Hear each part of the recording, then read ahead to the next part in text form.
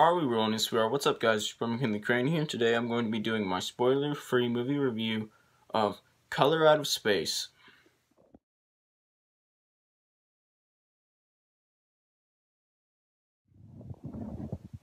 This is a sci-fi drama horror movie that stars Nicolas Cage as Nathan Gardner, who's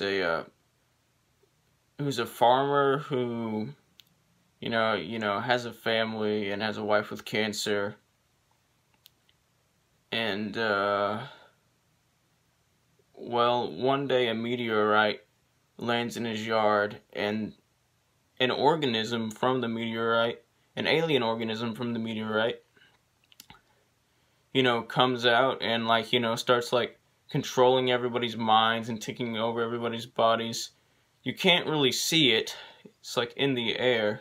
Well, actually, you can see it. It's just it's like just a cloud of color. Like, you can see it, but it's just a cloud of color. The organism is a cloud of color. It's like a colored air or whatever, which is why they call it Color Out of Space, by the way. Anyway, Nicolas Cage does a fantastic, over-the-top job as playing Nathan Gardner. He was out of all of the cast members, he did the best job. He was awesome.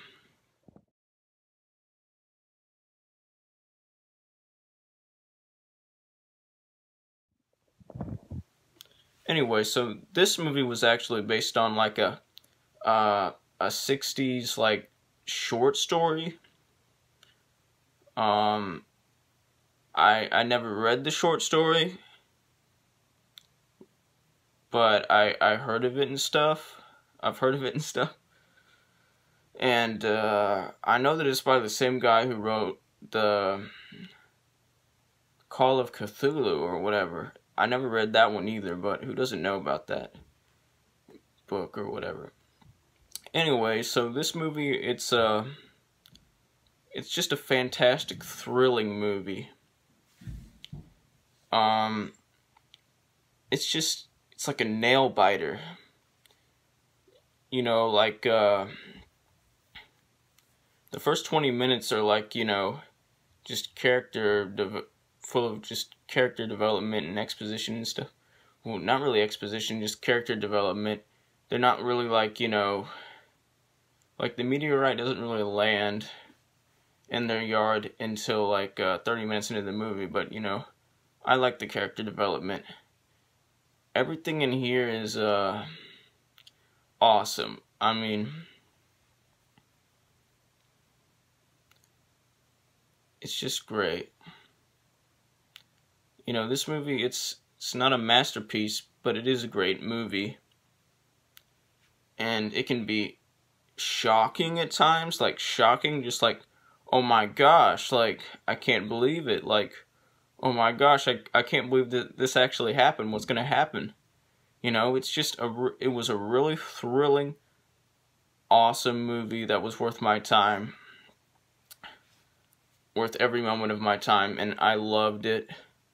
I love it. It's just great.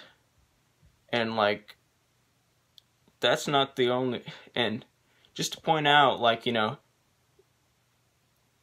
most of the shots in this movie, the frames, frame by frame, are masterpieces of art, or pieces of art. What I'm saying, this movie has amazing cinematography, editing, coloring, CG. I'm just gonna show you guys a picture from a scene, and just to show you how just satisfying it is to look at the color. The color is basically just eye candy. It's just, the color is awesome. It's just awesome to look at. It's so satisfying. It's supposed to be the color is evil in the movie, if you know what I mean. But it's just so flippin' satisfying to look at when you're watching the movie. See, let me just show you guys a picture.